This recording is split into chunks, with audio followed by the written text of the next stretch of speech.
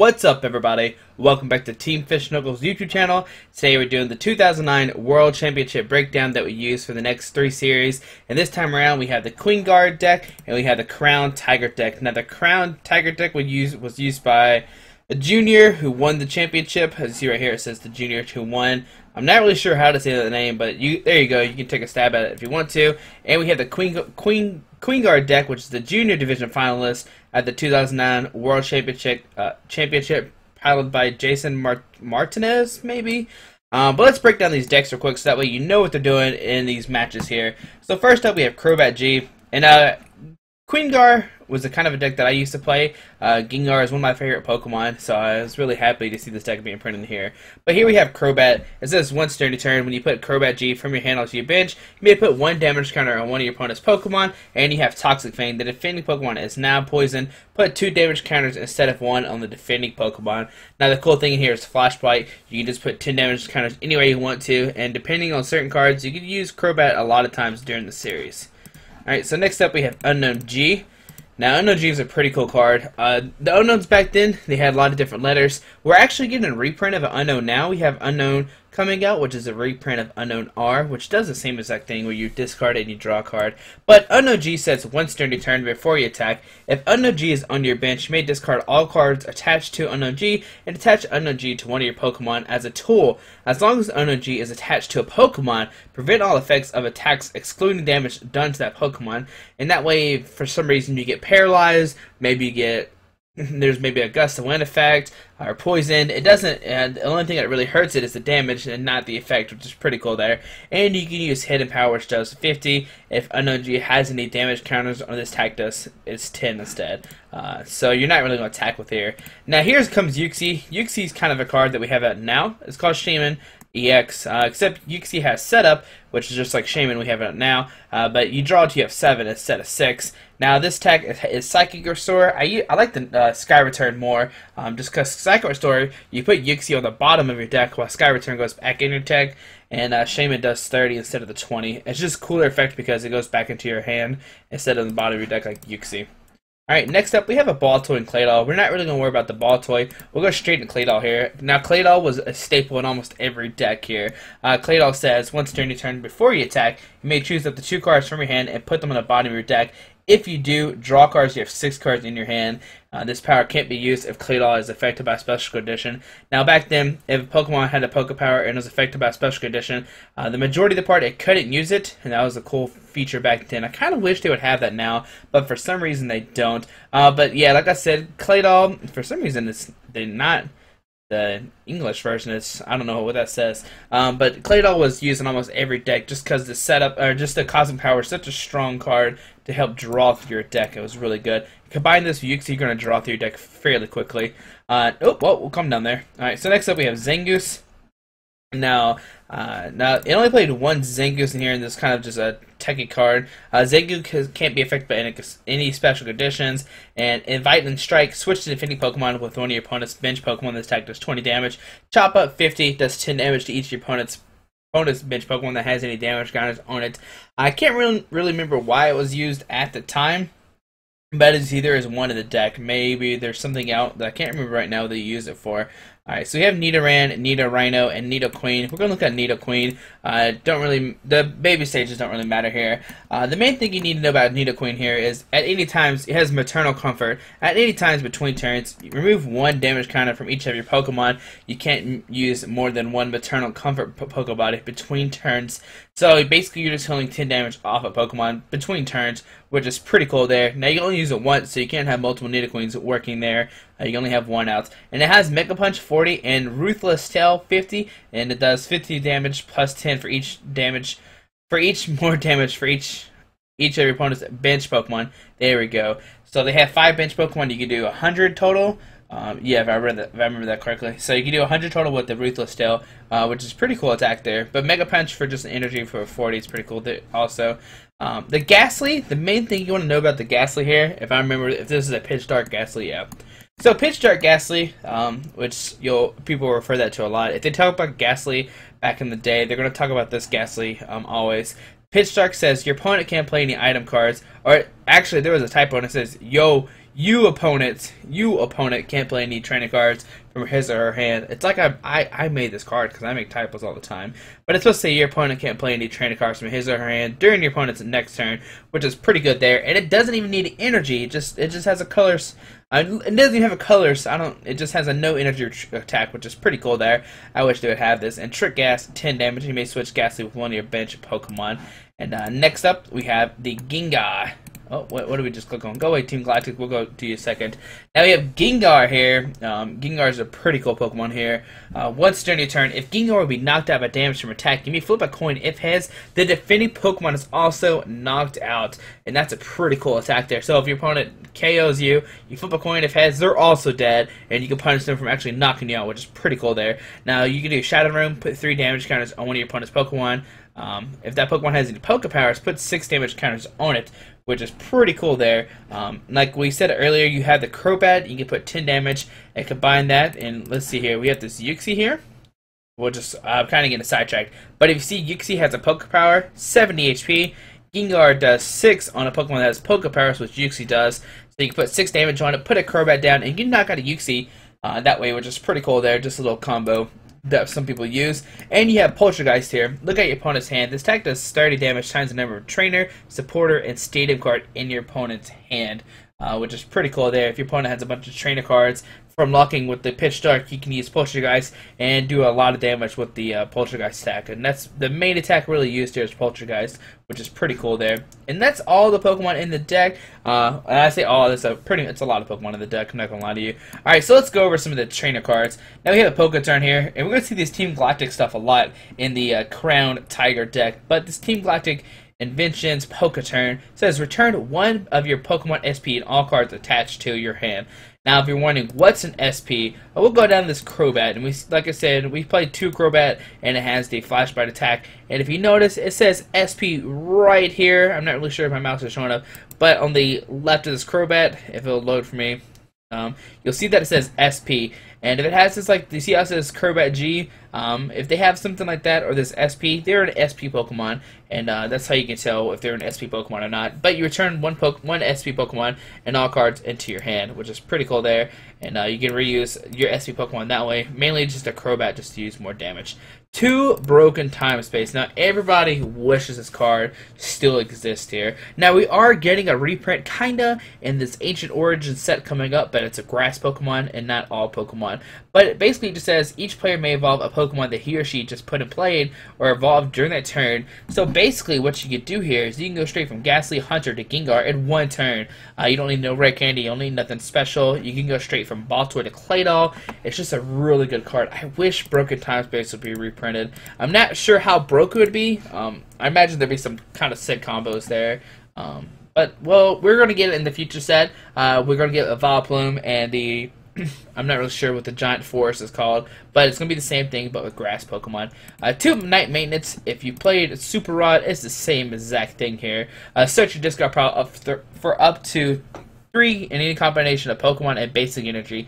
So basically up to 3 Pokemon and or energy cards. You kind of combine them together, show them to your opponent, and shuffle them into your deck. Like I said, it's just like a Super Rod that we've had before. 2 War Point, which is kind of just like our Escape Rope that we have now. As you see, there's all these different prints here. I'm not really sure which one's the correct one to read off here.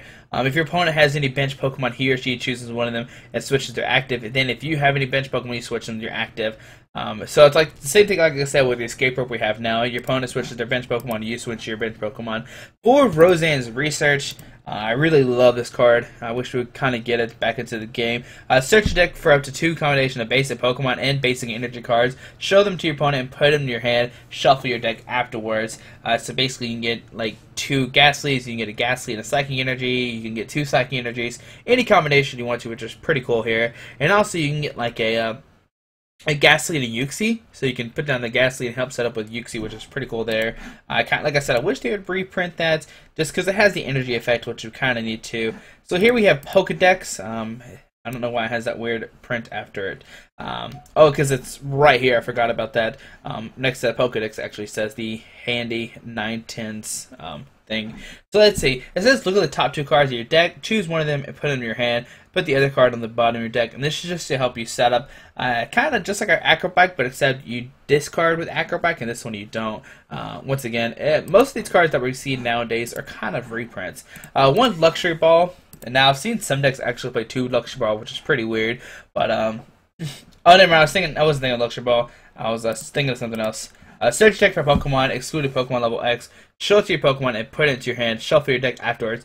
If any Luxury Ball is in your discard pile, you can't play this card. Yeah, that's what I saw. Okay, yeah. I've seen some decks play 2 Luxury Ball because you want to draw into it early, but once you have a Luxury Ball in the discard pile, you can't really use it. And it's just a really cool card. You can just play it, get any Pokemon you want to, which obviously helps you set up fairly quickly. And I don't know. I guess the Luxury Ball is kind of like the Master Ball we have now. So now we have 2 Looker's Investigation here, and this is a cool trick you can play depending on when you want to Poltergeist or not. So basically, it says look at your opponent's hand, then choose you or your opponent. That player shuffle his or her hand into their deck and drop to 5 cards. So if you use it and see your opponent's like, man, they have 5 trainer supporter stadiums, I'm gonna keep that. We're gonna Poltergeist for 150.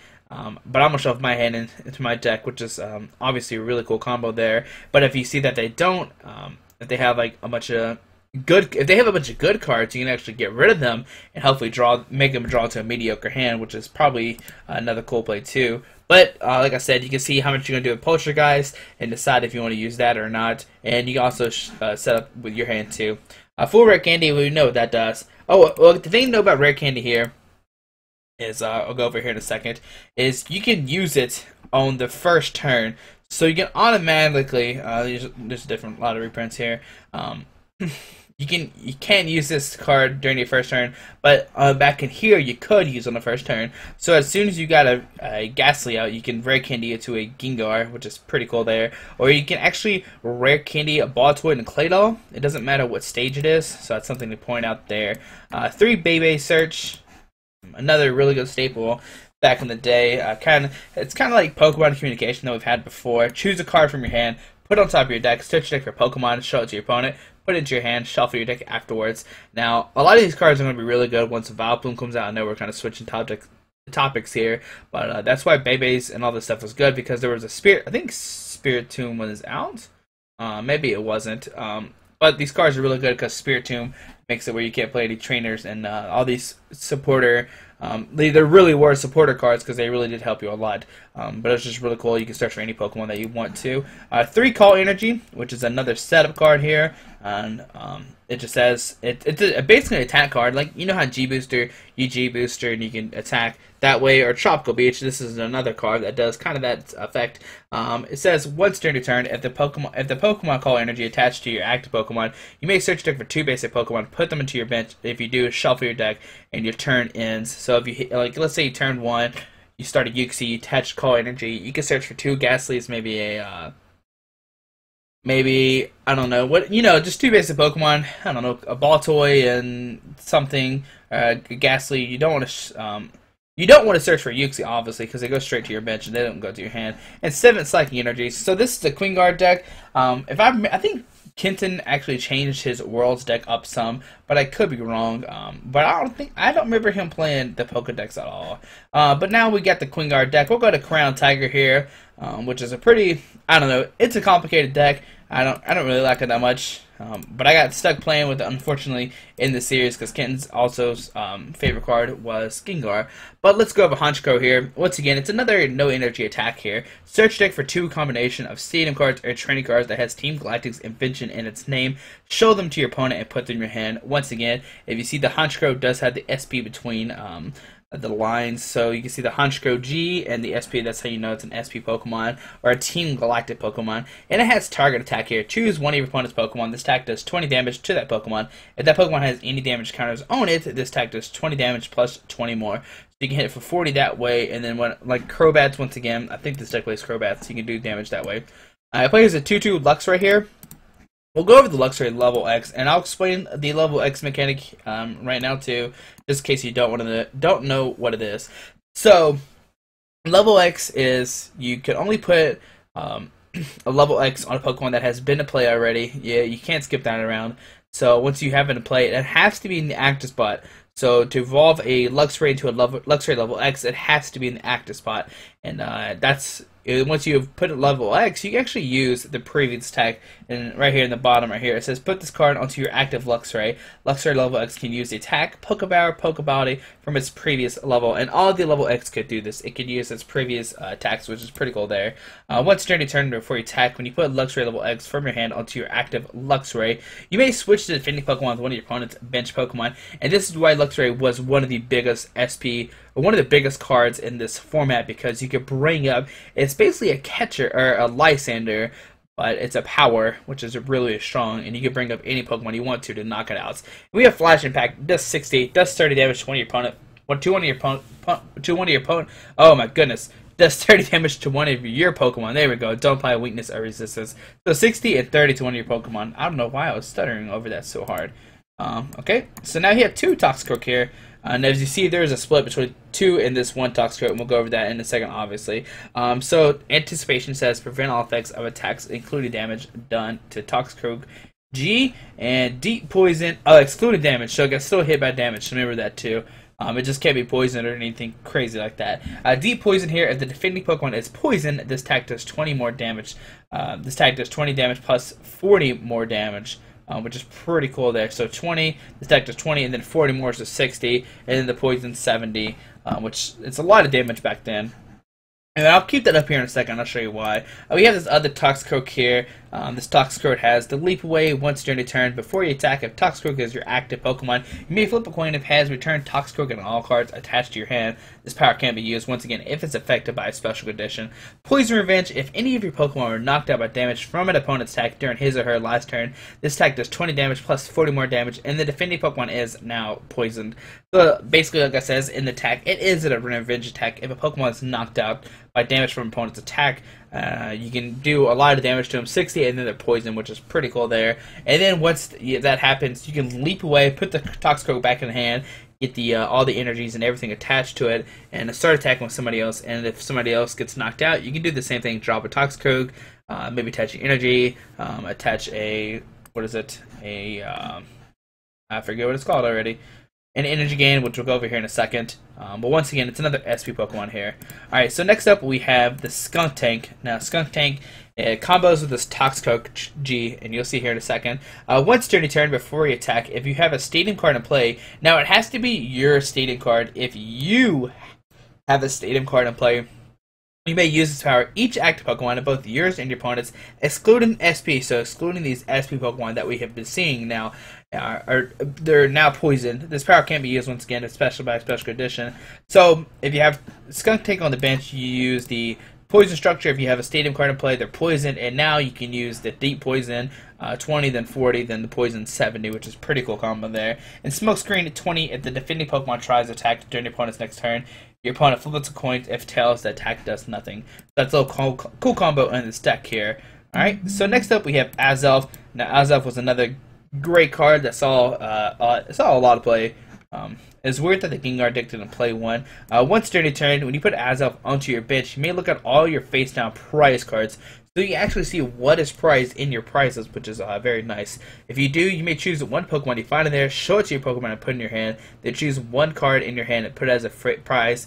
Put it as a prize card face down. So basically, you look at your prizes. If there's a Pokemon in there, you take it out and you put another card onto your prizes. And when you do this, you can, if you can memorize your prizes, you can make sure you take the right prize card when you take a knockout, which is pretty cool. And lock up 20. The defending Pokemon can't retreat during your opponent's next turn. We haven't been over Uxie level X. Now Uxie level X, once again, it's another level X, so Uxie has to be in the active spot. Trade off here once during your turn before you attack. You may look at the top two cards of your deck, choose one of them, put it in your hand, put the other card on the bottom of your deck. This power can be used if it's affected by a special condition. You can only use the trade off once during your turn. Zenblade 60, and you can't use Zenblade again next turn. So the trade off is really strong here. Look at the top two cards of your deck, put one of them, and put the other on the bottom of your deck. Just let's get another setup card. We've been over Crobat. We'll go to Sableye here. Now, Sableye was one of the reasons why there was mid-rotation back in like 2011, 2012.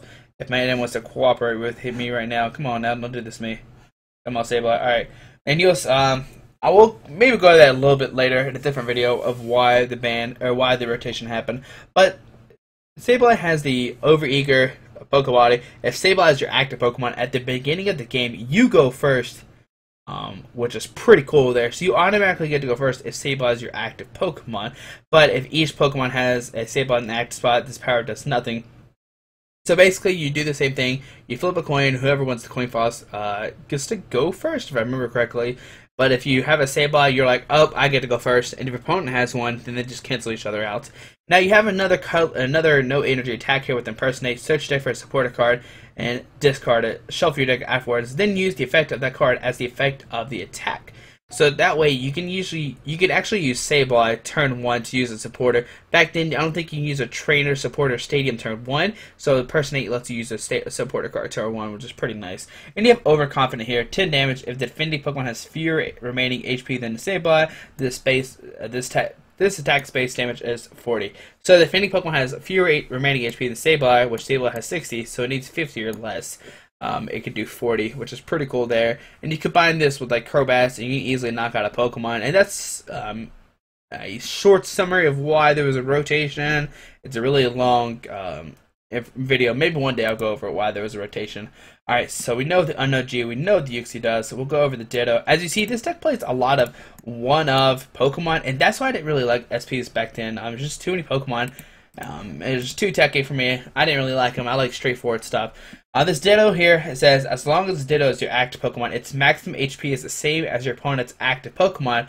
Ditto can use the attacks of that Pokemon as its own. You still need the necessary energy to use the attack. If that Pokemon is no longer your active Pokemon, choose one of your opponent's active Pokemon for Ditto to copy. Okay, what does it say? If that Pokemon is no longer your opponent's active Pokemon, choose one of your opponent's active Pokemon for Ditto to copy. This is for like if there was a double battle, I think. But basically, you just copy your opponent's HP, and then you can use the attack if you have the correct energies, which is pretty cool there.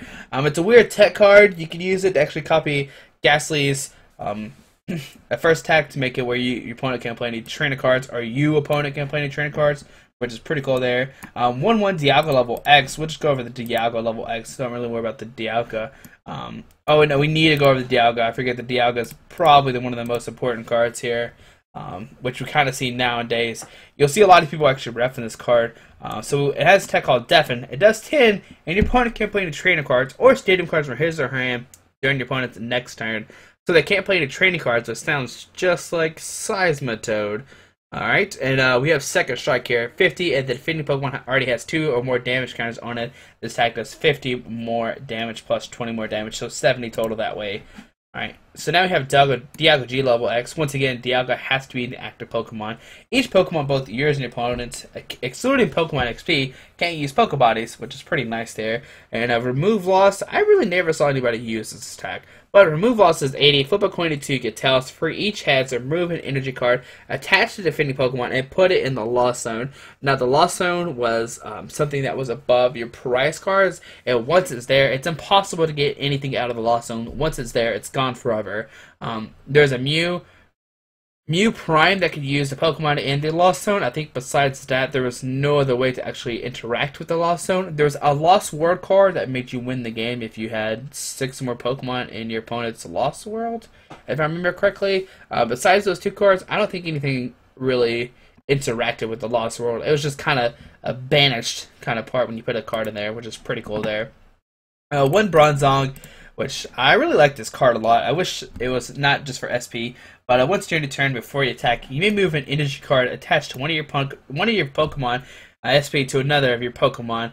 Then put 2 damage counters on Bronzong. This power can be used once again by effective by special condition. So that way you can move energy cards any way you want to. If you maybe attach a long energy, maybe you just need to attach an energy for the turn, you can move it later if it's attached to an SP Pokemon. And it has Psychic Pulse here. Once again, I don't think I've seen anybody really attack with Bronzong. 40 damage does 10 damage to each opponent's bench Pokemon that has any damage counters already on it. Once again, don't apply weakness or resistance. Alright. And we have Lucario here, and finally we'll be done with all the Pokemon. Oh man, it's been forever.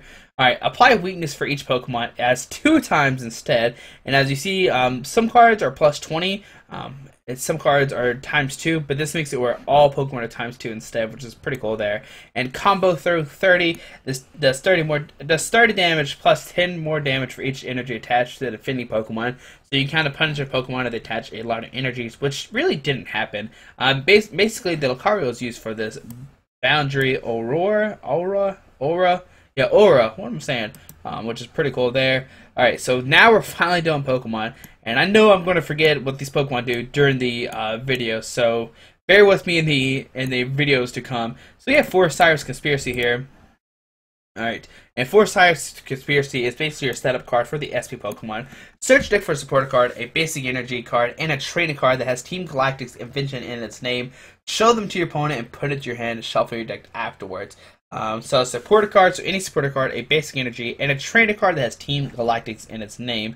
So basically what you want to do is you want to Cyrus for another Cyrus, an energy, and a Team Galactic's invention. And as you here, there is 1, 2, 3, 4 different Team Galactic's inventions in its name. So we have one Aaron's collection here.